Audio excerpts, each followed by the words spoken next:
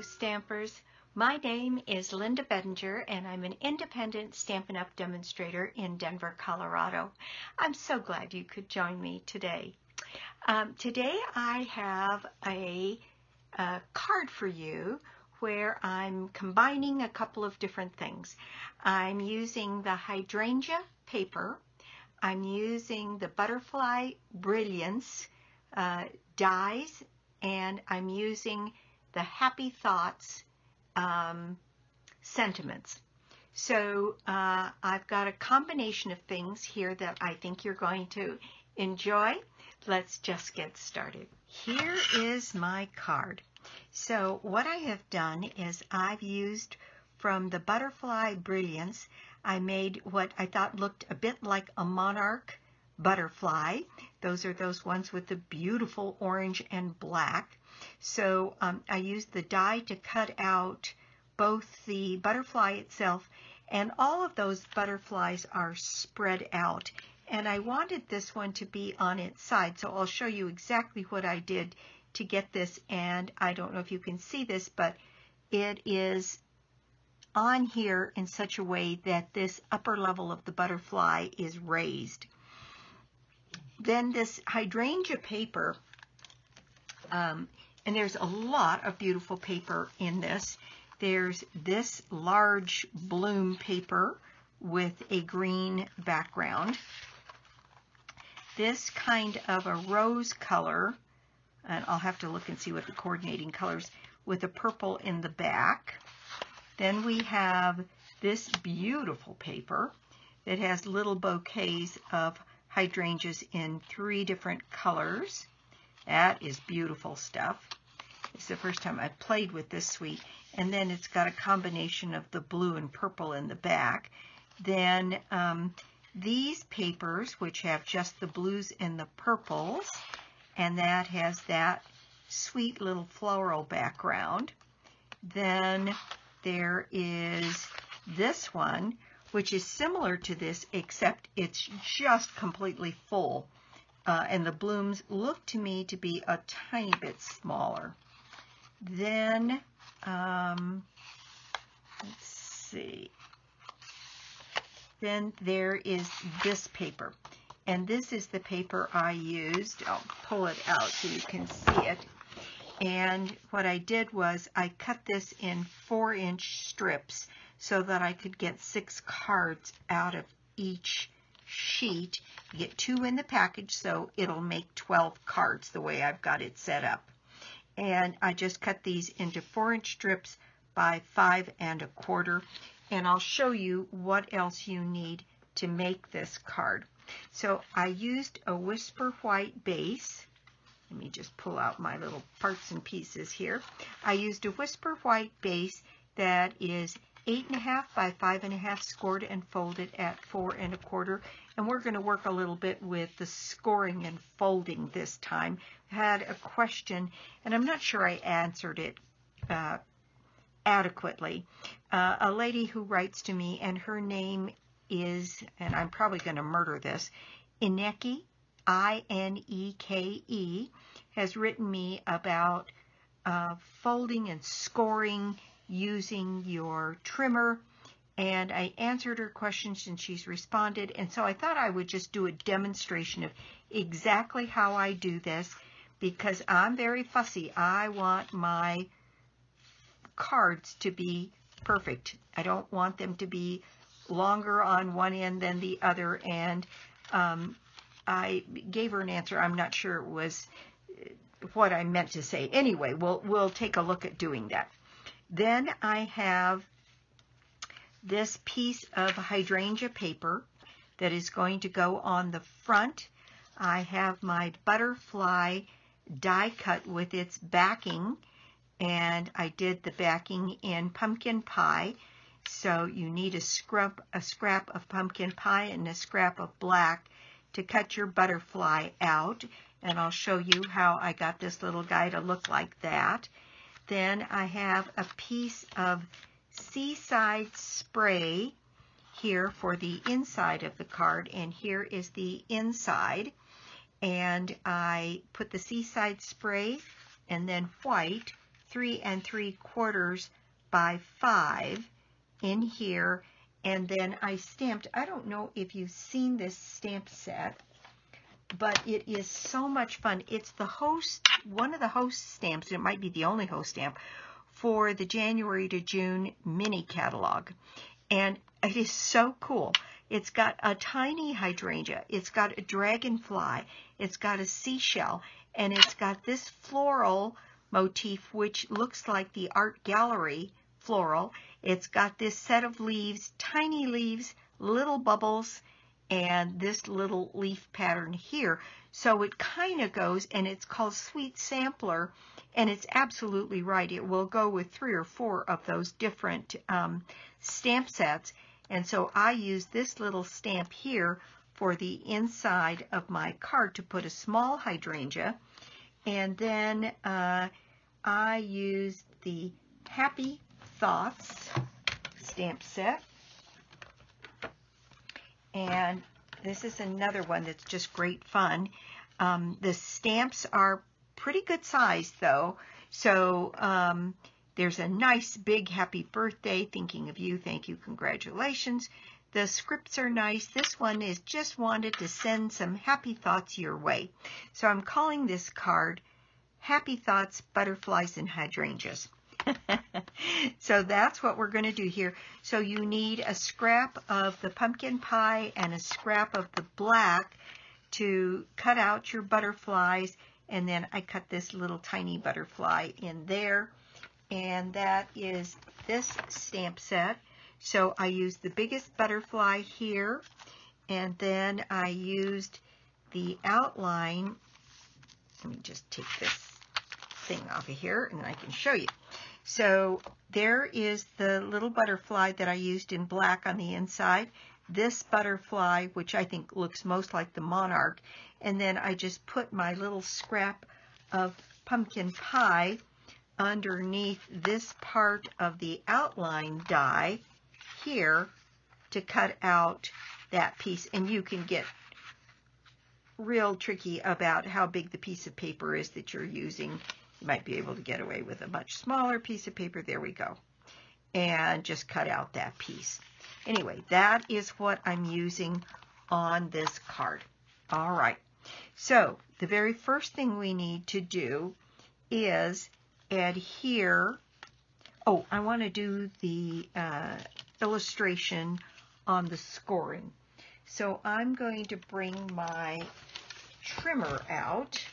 I'm going to bring a piece out of the thick Whisper White. Part of the problem with scoring and folding is that this channel in here and your scoring blade, while they look like they're perfectly proportioned, don't always give you an exact score. Nothing does. So let me make that clear. So what I do is I set my paper in here at 4 1/4, and I'm very precise. I look here to where my paper is relative to that mark. Can you see that? Let me bring this down a little bit here so you can see exactly what I'm talking about. So 4 1/4, and if I set my paper right on that 4 1/4 line, I can just see the hint of the black mark on the outside, and I make sure that that is exactly the same all the way down the page. I don't necessarily rely that this is cut square. I want to make absolutely sure that the way it looks at the top is the way it looks at the bottom. Then, once I've got that set the way I want it, then I take my score tool and I score with pretty good pressure 3 or 4 times. All right, now then, that is scored. Then I turn it to this side, and that's 5 1/2 inches is exactly half, and it lines up with this little line on this ruler right down here. So again, I'm setting it down so that it's right on the 5 1/2 mark, and it's set at that 5 1/2 mark down here, so I know that my paper is going to be cut straight. Now I have my 2 pieces that are scored. Now, I don't put away my trimmer at that point, because this is what I do to make sure that my score lines come out right. So Nikki, I hope this helps you. We're going to fold this. This is the valley part of the score here. That is where we scored down, and we're going to fold it, but not all the way. This has a stop on it on this end, and I'm going to take that bottom piece and I'm going to push it up against there, and then I'm going to take this top piece and I'm also going to push it there and make sure that those pieces are absolutely secure against this end of my trimmer. Then I take my bone folder and I then burnish my fold. And I do this with every single card, and you can see there that my score and fold are exactly right. And if you forget to put it up against this, you're going to get some that are a little bit off, but you can correct them because that score channel is actually pretty wide. So if you've scored one improperly, you can always put it back in here, marry up these 2 edges, make sure you've got it exactly right, and hold it down hard and rescore. It's going to be somewhat forgiving in that that score channel is wide so that you can correct without damaging your card. So again, cutting and scoring and then using whatever you can. It can be done up here, it can be done here on the side. I find the side works pretty well. And then I go ahead and burnish my score on that on my paper. And this is using the thick Whisper White. And what I would do different if I was using a lighter weight card is I wouldn't go up and down the score mark quite so many times. This paper can handle it because it's fairly thick, pretty substantial. And so you want to be a little lighter touch if your paper is just a little bit lighter than the thick Whisper White. So that's that part. All right. And I hope that answers any questions that I left lingering. Okay, so this piece is going to go right on here. And actually, we have some stamping to do because we want the stamping, and I'm stamping right on the designer series paper. And in order to get the image that I want, I set up my Stamparatus. So I have my Happy Thoughts stamp loaded on my Stamparatus, and I have some of that sticky grid paper on the bottom of my thing so I don't have to use my magnets. And then I'm going to, let's see, I'm going to put something underneath here to support this while I ink up my stamp. It's a big stamp, and I just don't want to take the chance that it's not going to be perfect, and then I'm going to want to stamp it again, and I can't. So I'm going to put my Happy Thoughts right down here on my piece of designer series paper, and it looks pretty good, but I want a really crisp black stamp. So I'm going to ink it up and do it a second time, and there we go. That is just perfect. All right. Now then I can just pick up my Hydrangea paper off of the sticky grid paper, and I think I talked about that in another video. That sticky grid paper is a Sizzix product, and it comes in a package. Let's see, that is, let's grab one. It is sticky grid sheets, Sizzix. I think I paid $5 or $6 for this, and it comes with 5 sheets. I'm pretty sure it's 5 sheets total. Yes, 5 sheets that are whatever size this is. This is 8.5 by about 6, maybe a little bit wider than 6.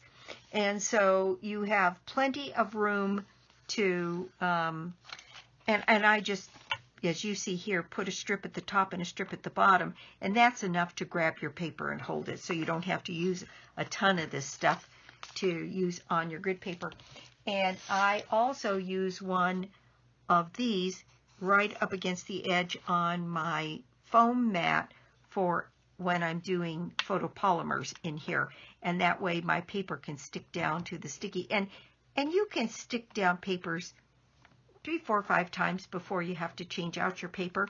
And with this one, I've learned since then you don't really have to put down the whole strip. I could do what I did on this, and that is put 2 small strips down and be perfectly fine.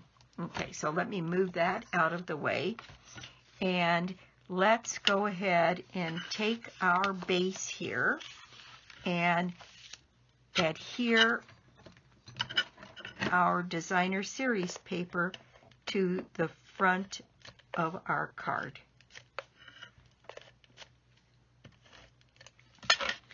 So there we go, and we're going to set this down and put it in place so there is a similar margin all the way around, and you just don't settle it down until you're pretty sure you've got it on straight. The other thing to do would be to use Tombow, so you'd have enough time to kind of wiggle things around. But there we go. That's now on there. Very good. Now, on to what I did with the butterfly. So, I know that I have trouble cutting things straight, but I took a chance and just used my snips since this body is so short. And I put the snips down here at the bottom of the body and came right up to the top and split it so I had an antennae on either side. And I did the same thing with my orange paper here.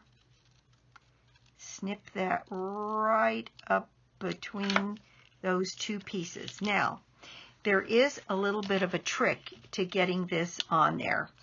I can see I didn't come right up the middle, so I have to trim off that little edge there. There we go. And this first piece that's going to go on the top of our butterfly, we're going to adhere this way. But this one isn't going to do us any good because we want this turned around this way so we get our wings going. So this one has to be done backwards.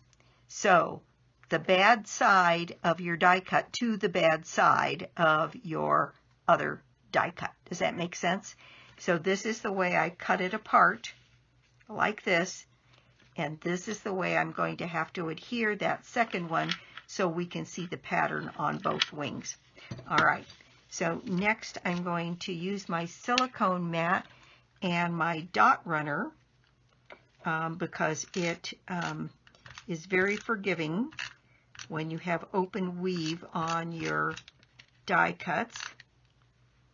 And I'm going to do that moving away from that antenna and use my fingers to take a little bit of any glue that's in between the webbing here, and then put this butterfly down here in place on that cut, moving my antenna and the body right up against the edge. And there we go. We've got that done in there. And again, if you have any loose glue in there in the webbing, you can just sort of erase it away. And there, that looks pretty good to me. All right, so this one we are going to do this way. So I'm going to put my glue on the right side of my die cut and on that antenna. You just want to be careful that you don't manhandle this too much so that it doesn't tear. Okay, and then we're going to turn this around and mount this one on this side. And I find that if you start at the bottom down here and get that first piece right, it has kind of a little border all the way around it. And if I can anchor that bottom piece and get that border going up this end, the rest of this should work. There we go, just like that. And I don't have much glue in there, but I'm going to get rid of what I do. All right, then what I did was I used a couple of dimensionals, and I cut my dimensionals, the big ones, in half so that I could use a half of a big dimensional. If my butterfly is going to go together this way, then you just want to make sure, and in this case, I wanted the head to be together so that I could see the two antennae, and then you shift the top one to the right until you get the look you're looking for as far as being able to show both wings. Once I had that right, then I stick my dimensional down, pull off my paper. I moved it. Doggone it. Okay, so now I have to be more careful.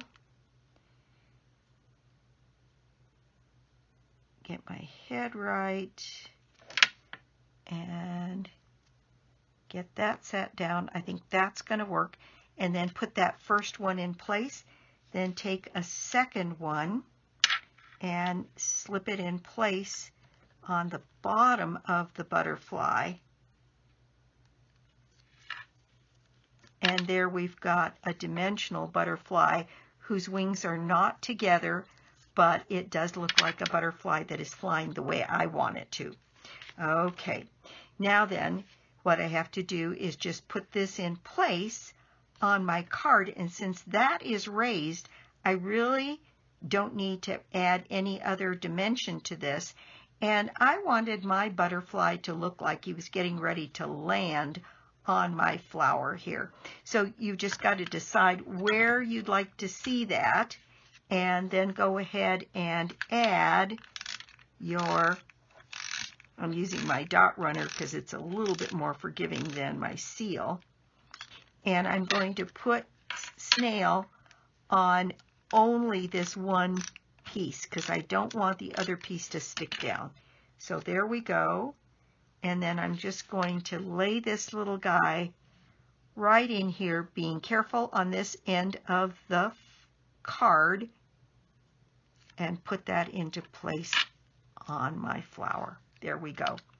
Now then, for the inside of the card, we have a little stamping to do as well, but not with the black ink. So I used my markers, and the colors that coordinate are Highland Heather and Mossy Meadow. And we have this little Hydrangea stamp that is in that stamp set that I showed you, Sweet, what's it called? Sweet Sampler. Okay, and all I did was use my markers to color the hydrangea and just kind of drag it across the flower. I don't want to tear up my tip, so I'm doing this very much on the side of the marker, and get that colored in pretty well.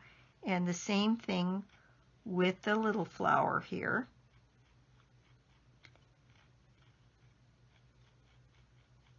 And then I used my Mossy Meadow to go over the leaf and stems, leaves and stems, and getting nice and up close to the flowers there, and getting my ink down there. Okay, and I'm going to go just quickly over that again with the purple and get ready to put that in place right down here, and I stamp that stem just a bit off the bottom.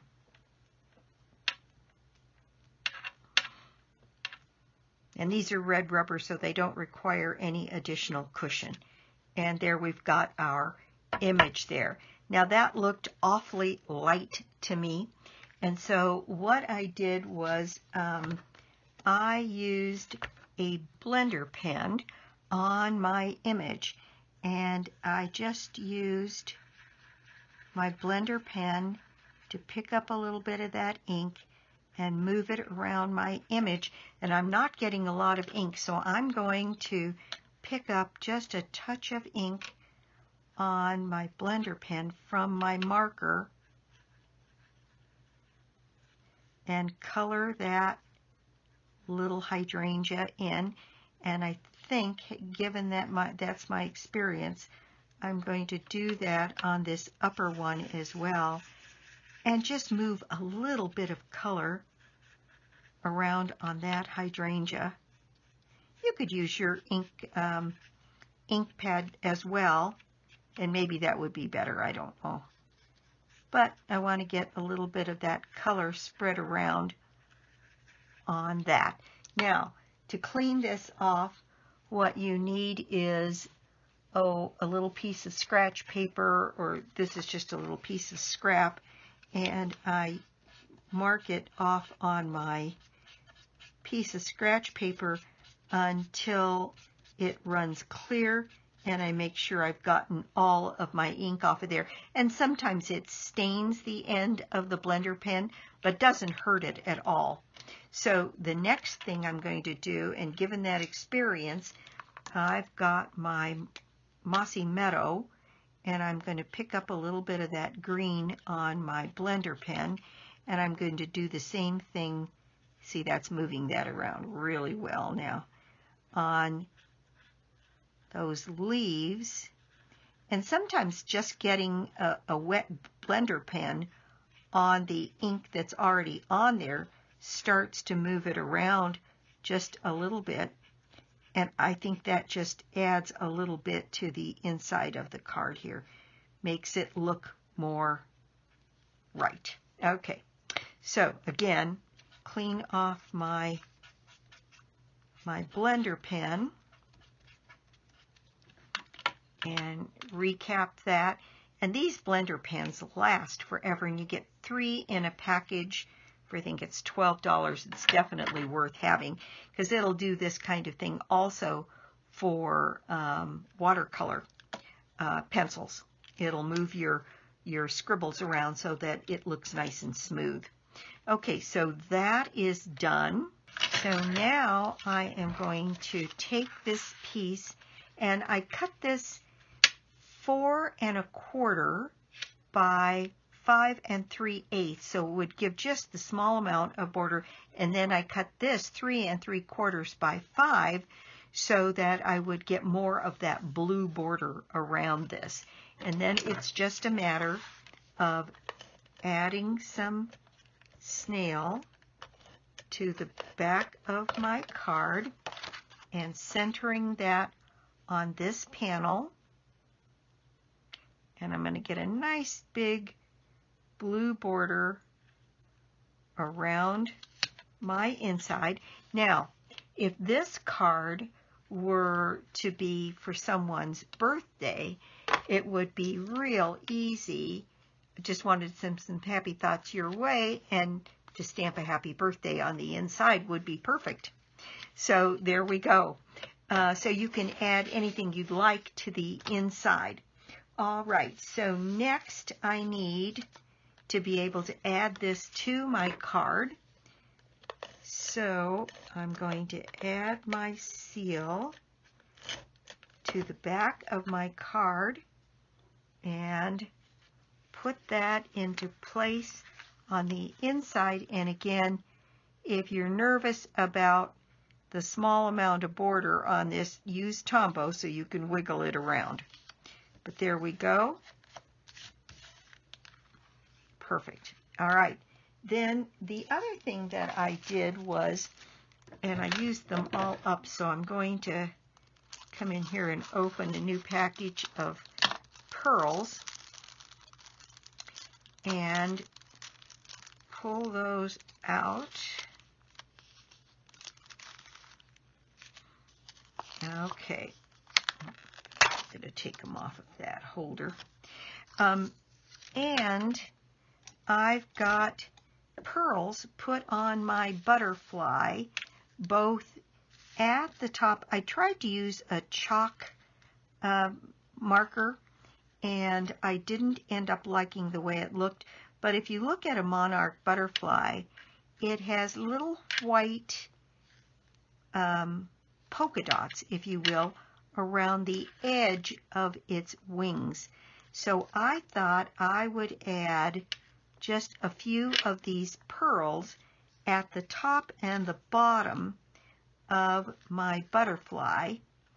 And so I'm going to add 4, because I think this one ended up with not quite enough on it, because I want to kind of round the bottom and the top of those wings. So I'm putting them up the butterfly wings and then down around the bottom. So there, and if you look at a monarch butterfly, that's what it looks like. So then I thought, well, I'm going to add a few of these tiny ones. There's a place that it looks like one goes on each of these pieces of hydrangea. I can't believe I ended up using exactly the same piece of paper, but I did. And then I thought I would just dot one more, a little bit larger one, right up here by my sentiment. And then on the inside, I did use 2 of these tiny little pearls, one on the center of that flower and one on the center of this little flower here. I thought that added a little bit. All right, there we go. That is my project for the day. Thank you so much for stopping by my YouTube channel today. I do so appreciate it. And if you don't already have a Stampin' Up! Demonstrator, well, I'd love to be your demonstrator. And or you could join my team. It's always a good time to join Stampin' Up! And start collecting those discounts on your orders. And my contact information is always listed below the video, and be happy to talk to you about it anytime. So that's it. Let's see. My monthly prize draw is a $60 shopping spree on me out of either the annual catalog or the January to June mini catalog. And how you get yourself in my drawing is to put an order of any size on my store, lbedinger.stampinup.net. You can get to it through my blog, www.inkandingenuity.com. So again, that's it for me. I will be back soon with more cards, more projects, and more tips. Bye!